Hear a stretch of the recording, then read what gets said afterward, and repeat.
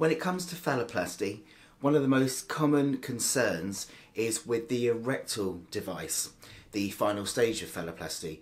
So in today's video, I'm going to address some common questions and concerns that you've sent in to me. Hey folks, it's Finn. Welcome back, lovely people. Thanks for tuning in to another video. So today's vlog is another phalloplasty update where I'm going to be talking about the phalloplasty implant device, the erectile device. So I hope it goes without saying that this vlog will likely be a little bit TMI. So if you're not up for that, please do navigate away, I won't be offended. But before we get up close and personal with Finn Jr., for anybody who is new to my content, a very big welcome. My name is Finn, and here on this channel and on my accompanying website, I make content about gender transition, LGBT life, mental health and well-being. So if you've been watching for a while and you're enjoying my content, then please do support my channel by hitting that big red subscribe button just below.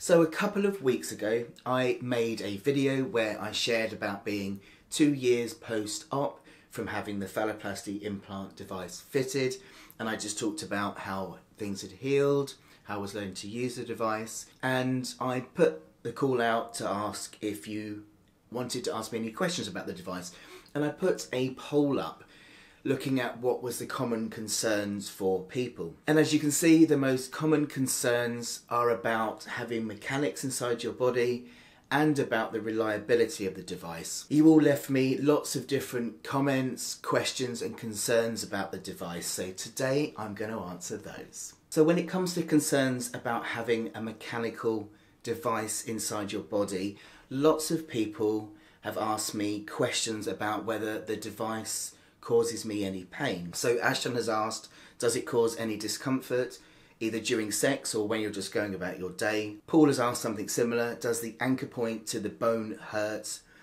Did the doctors mention any risks regarding the anchor point, and do you have any pain? And Roman asked a very similar thing as well, does it hurt the pubic bone with the pressure of the device during intimacy? And the answer to this is that yes, in the very beginning when the device was very first fitted 2 years ago, I did get, in just my day-to-day going about my day, some aching in the side, kind of like into my groin where the device is anchored, and it was just kind of like a dull ache or a muscle ache that kind of came and went, and that had gone by about 3 or 4 months post-op, I think.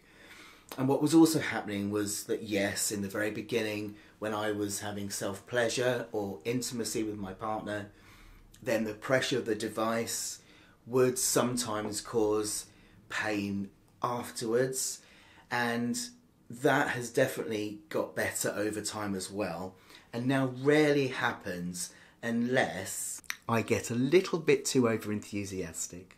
So yeah, after a big night, shall we say, there can be a little bit more aching than usual, but otherwise, on the whole, I don't have any pain now. At 2 years, it's very, very rare. And with regards to the risk of the anchor point that Paul mentioned, it is obviously a risk that the device can break at some point, but how it's been explained to me is that over time, the device embeds in your pubic bone and then becomes stronger and stronger. So it's unlikely to break unless you really do go at it. But I understand the worry, because I still have the worry, because you can feel it where it's anchored. There is that concern of breaking it. But I think that worry, as I spoke about in my recent video, has also got better over time, because I worried a lot in the early days. Any little bit of pain, anything unusual was just a case of me thinking, that's it, I've broken the device, it's over. But I've learnt to trust the device as time has gone on. So as long as you're not swinging from the chandelier from your penis, which, by the way, I don't do, it's going to take a lot to break it. And there's a lot of other general questions about having a mechanical device inside your body. Adam has said that it's not the device itself that concerns him, but having to have one, and that he can't imagine having to stop to pump himself up. Yes, it does need some negotiating. And I really hear that and relate to that, because there is still a lot of sadness in me that I have to have an erectile device. Grieving for a body that should have been mine and never has been, is part of transition. And I've had to get used to the fact that if I want to have a penis and I want to have an erection, then I have to have phalloplasty and I have to have an erectile device. But it is a process of acceptance. And then once you come to accept it, you can then learn to embrace and love the erectile device and learn to use it. And as I said in my recent video, I've got used to it now. I've got used to how to work with it. And with the pump, you can make it part of foreplay. I can actually do it myself quite quickly when I'm just kissing my partner. I can be kissing him and have the other hand pumping up my device. And I can do that quite deftly now on my own. But it can be part of foreplay and just brought into a situation. And now it doesn't bother me at all. And another question from Roman here, who again is mentioning the worrying concern around having mechanical parts inside your body. And Roman says, I'm just scared of it moving and damaging or hurting me in some way. And I'm also scared it'll hurt to pump it up. And again, absolutely, I can really relate to thinking about this device and it being inside us, and then what if it goes wrong and it ends up damaging something inside me. But it's such a kind of contained device, and it's very securely anchored as well. So the likelihood is something will come loose or stop working, but there isn't much it can do in the terms of damage. Of course, with anything there is risks, and it's always worth talking to your consultant about this. But lots of this is, once you feel secure in the risk factor and ready to go ahead, the next step is just getting used to this part. And like I said earlier, just trusting it, trusting that it isn't going to break, that it is okay. And then those fears gradually lessen. I had fears in the beginning about, was I going to hurt myself by pumping up? And actually it did hurt in early days when I was first learning to pump, because there's a certain way you have to hold it, hold your testicle to use the pump. And in the beginning, I kept slipping quite a lot. And that's rather painful. But you soon get used to the technique and you learn to trust yourself, because in the beginning, I was really worried that, I might over pump or just press it wrong and break something.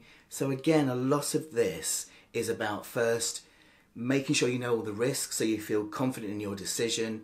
And then once you're confident in your decision and you've had the device, the next bit is learning to trust that device and being patient that this takes time to get used to, this being in your body, in how it works, and knowing that you can use it confidently and that it won't break. And now, by the way, it doesn't hurt at all to pump it up or let it down. It is just really easy, and I don't even think about it. I had a really poignant comment by Heath that I really want to talk about as well, because Heath says that I'm not able to have one, which is frustrating, but that he was worried about the erectile device and having the prospect of mechanical parts inside that could go wrong. And again, lots of people saying the same thing, and I absolutely understand this concern. And it is a case of balancing risk with reward. I really, really wanted the experience of an erection. So for me, the risks were worth it to have that erection. But it's always so important to weigh these things up. But what's the most poignant about Heath's comment is that Heath can't have the erectile device, and he really wisely talks about how we just have to learn to accept our body's limitations and learn to love them for what our bodies can do and what our bodies do give us. And this is really key in every aspect of phalloplasty, really, because often things are out of our control, and often we can't have things we want. And even when we have got them, they might not be forever. Like with the erectile device, which I'm going to talk about more in a minute, in terms of it needing replaced. And I know that I'm going to have to come to terms with the fact that the device will fail at some point, and then have to face what to do about that. So when weighing up your concerns about lower surgery, you do have to bear in mind that things might not go completely your way, and be able to be open to move into a new acceptance of your body where things are outside of your control. So that nicely brings me on to the other concern about this device, in that it does need to be replaced. It doesn't last forever, which is a very, very sad and challenging fact to get your mind around, especially when you're an older trans person. So lots of comments and questions on this aspect, and Jamila says, could you please let me know if after phalloplasty you need to undergo every 5 years for surgery to replace the penile implant? Quilden has said, I've heard it needs to be replaced every so often and that sounds stressful. Marmalade Atkins has said the same thing, the length of time it lasts, how many faults it could have, this is the concern. And the prospect of more surgery after all of those years to get there and then to have surgery again 10 years later. Absolutely relate to that. And Boba Fett, epic name. Did they tell you that the pump needs to be replaced at some point or only if it breaks? Important bit in the end of that, I'll come back to that. And the Fast Awakens. We have a bit of a Star Wars theme today. Oh, I wonder if it's because of the lightsaber. Yes, the need for more surgeries to replace the device concerns me a bit. So loads of you are concerned about the device needing to be replaced and how much effort that seems to take to go through all of that surgery and then for it only to last a few years before needing to go through it again. And this was and still is my biggest concern too. It is a fact that yes indeed the device will need to be replaced. A erectile device does not last forever. Whether you choose the rod or the pump device, both need to be replaced at some point. The length of time for a pump device is somewhere around 5 to 10 years, more commonly the earlier end of that spectrum. So for me, as a 47-year-old man, I could be looking at surgery again in my 50s, 60s, 70s, and realistically, I am done with surgery. So yes, as I said in my last video, I am still on the fence about whether I'm going to get my device replaced or not. I knew this before I went into it, and as I've said before, I just wanted an erection, and I'm just viewing it that it's there for as long as I've got it, and I'm going to enjoy it while I've got it. Who needs an excuse? But it is a really big thing to come to terms with, and it's going to be heartbreaking when it happens, and I know that, and I've prepared as much as I can. Now, in terms of the question from Boba Fett about can the device be left in when it stops functioning? Now, I guess it depends on what's gone wrong. If it comes loose, it will likely need to be taken out, replaced in order to make it safe. But say perhaps the button stops working or it just doesn't pump anymore and it's safe, it just doesn't work, then you might be able to leave it in. And this is what I'm actually going to find out. And the reason for this is the device actually gives my penis some substance. Before the device was fitted, Finn Jr. was quite flexible and bendy. And with the cylinder through him, he's got a bit more rigidity. And I can self-pleasure with him like that still. I could before, but it's better with the erectile device in. I mean when I'm not erect. So even without the ability to have an erection, I would still be able to have pleasure. I wouldn't be able to penetrate unless I use some other devices, but having the erectile device left in, even not working, would be beneficial to me. So I'm going to find that out, but I would imagine as long as nothing's unsafe there and broken in a way that could damage you, you could then just leave the device in rather than going through surgery. But I will find out and I will let you know. Other concerns with the device are, of course, the issue of infection and rejection. And I've had a question from Jake around that who asks, I've had lots of anecdotes from people who've had infections and have needed it removing. And this was a big concern like a few years ago, that often when a device was fitted, a body would reject it and you'd have lots of infections and so on. It would be dangerous, so the device would have to be taken out. That is happening less and less than it was, but it is still a concern. So yes, you must be very, very aware after the surgery of anything that looks like an infection to jump on it quick. I was super vigilant for about the first 2 months and so scared of getting anything slightly damaged and risking getting an infection. But I think the materials have got better, as has antibacterial coating on devices, which means that the implant being rejected is much less of a risk. It's impossible to say how much the risk is because it depends consultant to consultant, surgeon to surgeon, country to country.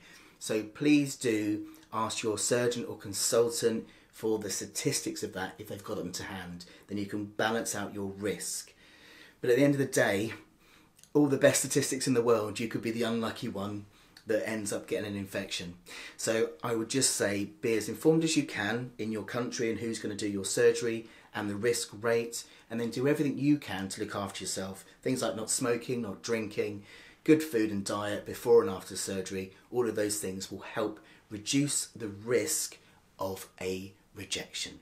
And the final question here is from Finn, not myself, Finn Duddy, who asks, do people have to have the Phallo implant device? Absolutely not. Like with every trans surgery, it is completely optional. A lot of people choose to have a phallus created and then don't have the device because of these other risks and concerns.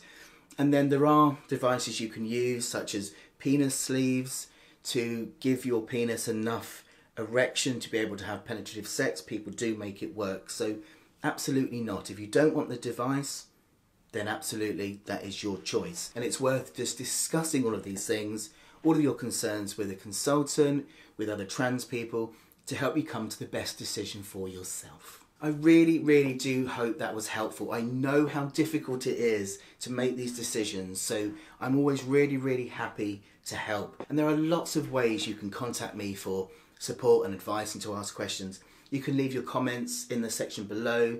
You can contact me over on my website.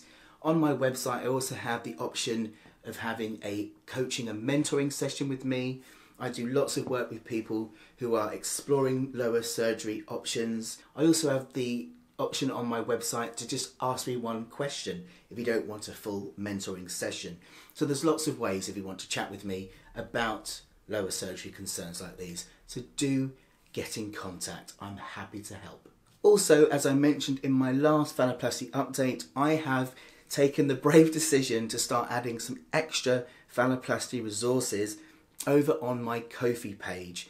And the implant device demonstration video over there has been very well received, and lots of people are really appreciative of it, which I'm so grateful for, because that makes the vulnerability a little bit easier to manage. So if you're interested in that, there will be more videos to come, so I'll put the link to that underneath as well. Thank you so much for watching, folks. If you've got this far and you haven't yet subscribed, please do so, and also give this video a thumbs up. All of these things really do help to support my channel and keep me doing the work I do.